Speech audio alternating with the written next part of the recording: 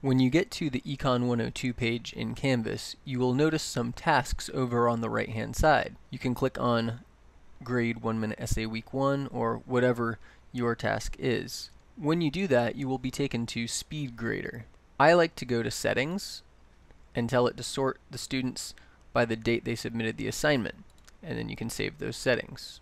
Now in the drop-down list, you will be able to see the students you've graded with the green check mark and those you haven't. So I can click on this one.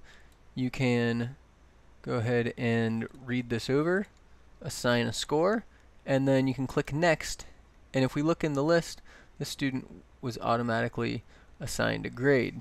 As soon as you enter the score and click Next, the score will be updated.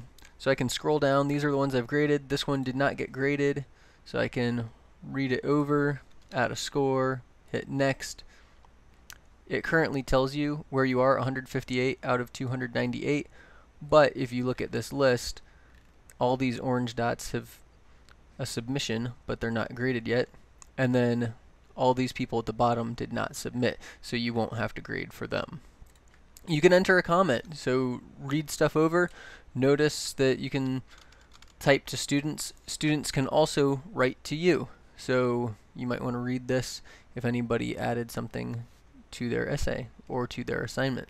The grades will automatically go into the Canvas gradebook, so you don't need to worry about an Excel document.